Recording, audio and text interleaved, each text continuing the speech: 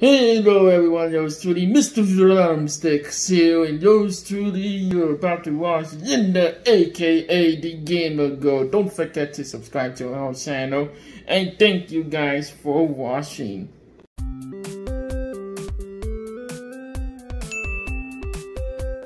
Hey everybody, Linda aka the Gamer Girl here, and today I'm going to do a response video to Solid Nate. So we're going to take a look at 10 games that I can play for my lifetime. Okay, starting at number 1 is Sailor Moon on the Game Gear. I have played this a long time. I got this back in roughly around high school, college age. And when I got this, I heard that they had a bunch of Sailor Moon games for the Game Gear and the Super Nintendo and stuff like that. But the only system that I had at the time that was region free was the Game Gear. So I snagged one up when it was in Japan, and I got it complete, and this is a game that brings back so many memories of me first time watching the show. It's brand new to me, and I can always put it in. It's kind of like, you know, hard to read because of the fact that it's in Japanese, but the one thing I did was I got it translated by somebody who's an awesome person in the community. I don't remember their username offhand to thank them, but they translated the whole game into English for you to be able to read, to be able to play it. So I can enjoy this for the rest of my life. I can never get rid of this one. I will definitely grab it at any time and play it when I'm just bored, or, you know, just to remember Sailor Moon for all the awesomeness. Now the next game is kind of like a franchise in whole. I have a couple copies of Frogger in different forms. I like the PlayStation one, I like the one on Atari, but anytime I see Frogger, no matter where it is, I have to snag it up. I definitely cannot let Frogger go to wayside.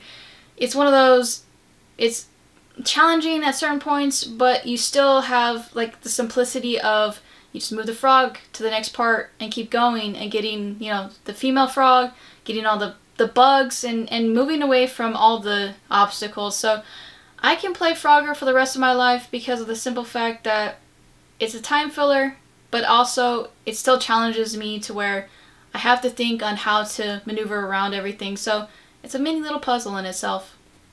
Now the next game on the list is no surprise. A lot of people probably would have had this on their list also.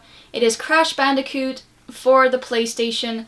I can play any Crash Bandicoot game. Now there is a couple that are like but I can still play them. They're not like horrible in my opinion to where I'm like, I just don't have them in my collection for that reason. But any Crash Bandicoot game that is in the collection, I can grab it, play it at any time. This is the original, this is the best in my opinion, and it deserves a playthrough every so often. I definitely, for each year, play it at least once. Now, I don't beat it all the time, but that's just because I don't have the time to beat it, but I definitely have this in my collection. I definitely will keep this for my lifetime, and anytime I can, I will watch anybody who can stream it. You got it on your stream, I will definitely take a time out of my day to watch you stream because this is an awesome game.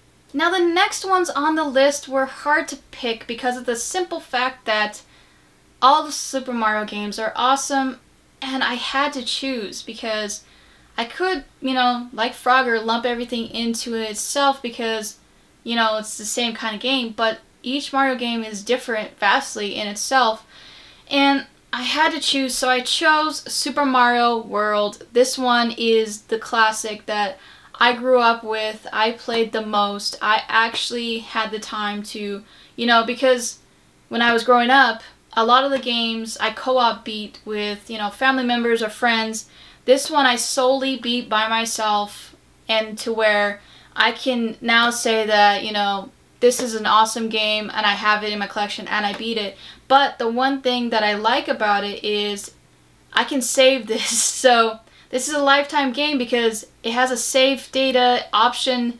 And yes, I know a lot of retro games don't save, and in my opinion, I don't use save states. But for me, when I'm playing a Mario game, it's hard for me to like be able to grind out a ton of hours. So with this one, I'm able to play when I want to at my own pace. If I want to stop playing this because, you know, hey, I'm getting a little bit annoyed with something, I can. But the one thing is I'm not annoyed to where I will get rid of this game ever. It's one of those childhood games that brings back a lot of great memories with family, with friends, and just the first time seeing it on TV is what made me go, wow, I definitely need to get a Super Nintendo for this game alone. If I had only this game as a child growing up for the rest of my life and I didn't have any other games to add to the collection, I would have been a happy camper for this, let alone. So this is why it's one of the 10 Lifetime games. Now, the next game on the list is Popeye. Popeye is a classic in my opinion. It's one of those simplistic games like Frogger, but it's a little bit more challenging on certain levels, and I like the fact that it's really close to the story, and another fact that a reason why it's on my top 10 list that I will play forever is so many great memories with my family, so many great memories with us challenging each other, trying to beat each other's high score, laughing whenever we got caught, you know, everybody going, ah! So if I can always play this game, I will be fine with that. If that was the only one in my retro trio, I'm okay with that. If I could just have this, you will never see me bored. The one thing though is we need more people playing Popeye. So get your spinach, kids, get going, play this game. I will say, I'm not sure if they should remake this, but it's definitely a classic that needs to be on the Switch. I hope that one day I get to play this on the go with my Switch and I don't have to lug around a system, and that would be an awesome thing. Now the next game on the list is Power Rangers for the Super Nintendo. This is another classic that J-Love got me, and I'm blessed to have her as a sister from another mister. This game I played and had a lot of fun with growing up. I loved the show so much, just like Sailor Moon. This was a classic that I always watched whenever I could. I would even barter with my family to be able to, like, hey, I won't watch TV for the whole day if I could watch my half an hour of Power Rangers or my half an hour of Sailor Moon. This game was a classic. It was a beat 'em up that was fun, even though it's got patterns, just like Splatterhouse, you know, you memorize the patterns, it's easy peasy lemon squeezy, but the one thing I like about it is it's not boring, in my opinion, to where I don't go, I can throw this in the system at any time, and for my lifetime, would not get bored with it. So if I could play this all the time, I would. The one thing, though, is why did they make Billy kick the way he kicks? I guess it's for added humor, makes the game even more funny, but yeah, that's my only pet peeve, because he's a gymnast, so why didn't he do a gymnast kick? He's like, Now moving on to the next one is a classic on the PlayStation 2, and that is Sly Cooper. Sly Cooper is a game that I found when I was growing up, and when PlayStation first started off, I didn't think that they could ever get a raccoon to be this cool. So it was one of those games that it had great music. It had a good storyline. The characters were not so cheesy to where you're like, oh my gosh, I'm about to throw up. This game was such a classic to me that I made sure that when I played it, I would delete my save state and start brand new fresh every time that I played it, because I enjoyed getting all the collectibles. Even though I know where they all are now, I still can enjoy the fact that I can play all the bosses. I still have fun watching people play it. It's one of those like Crash Bandicoot where you play it, you enjoy it, and you have fun watching other people experience games like this for the first time and go, yeah man, it's that good, try it out. I don't know how many times I've seen somebody stream this for the first time, and just the enjoyment I saw on their face made the stream 10 times better. So if you don't know about this game or you've never played this game, grab it, play it, enjoy it. Yeah, it looks like a kid's game, but I'm telling you right now, any adult can enjoy this game. And there is also points in the game where you're like, that is a cool like reference or style of like whatever they did, and you're not gonna get bored with this, I'm telling you right now. Now we're moving along to a PlayStation 4 game. This game started off as a game that I thought I would hate, being honest. This game is a first-person walking simulator style game where the character doesn't talk at all, and you're going, why would I enjoy that game so much? It's because of the story. Dishonored is the game I'm talking about. This game started off with me as a love-hate relationship where I played it and was just like, ew, wow, oh my gosh, everything is grimy and gross. But then I'm like, oh, there's a reason why, because the world is different over there. But to me, this game, I played and I enjoyed so much. The second one, not as much. The Death to the Outsider, close second. But this one is just a gem in itself, to the fact where the characters and the story and how you can play it is so vastly different. Everything just revolves around, do you want to do it stealth, or do you want to do it hardcore, go crazy and destroy everybody, or you want to meet in the middle where some of the people you leave alone but you only kill the main characters. There's so many days, like I played this where I tried it this way, tried it that way, tried to beat it this way, and I tell you, there's so many Easter eggs in this game that I was in shock by that, because I would go into a little cubby or a little like room and stuff like that, and there'd be somebody to talk to and have a conversation with, and the AI wasn't always like the same repetitive story. It was literally like, there's this guy, take him here, do this, do that. There's an old lady. The old lady was crazy. She was a nutty person, but she was awesome, and she was an awesome secret boss. Now, that in itself also added to the fun, was you had to save a little girl, and that made me go, wow. And I've played this so many times that I'm grateful that I took the chance and just played a game that I normally don't play.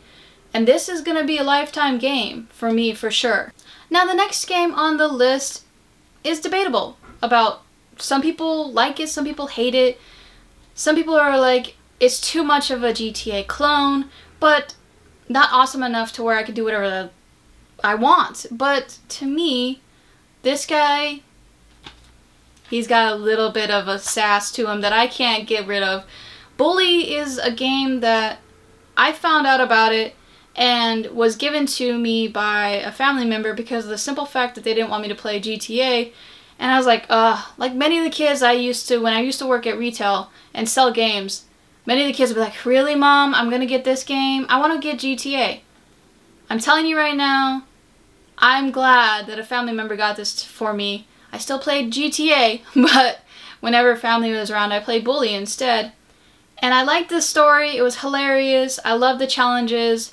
Now, I'm telling you, I'm not going to grind it out and get 100% on the game anymore, but I did have fun with it, and I did enjoy that there was an arcade, a mini-style, like, stuff to do.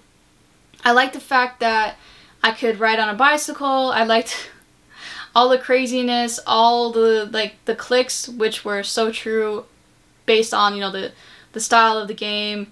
And I liked the fact that even though it was based out, the team was in a different country, you felt like you related to this character. That you felt like, I'm trying to just get by, and people keep messing with me and won't leave me alone.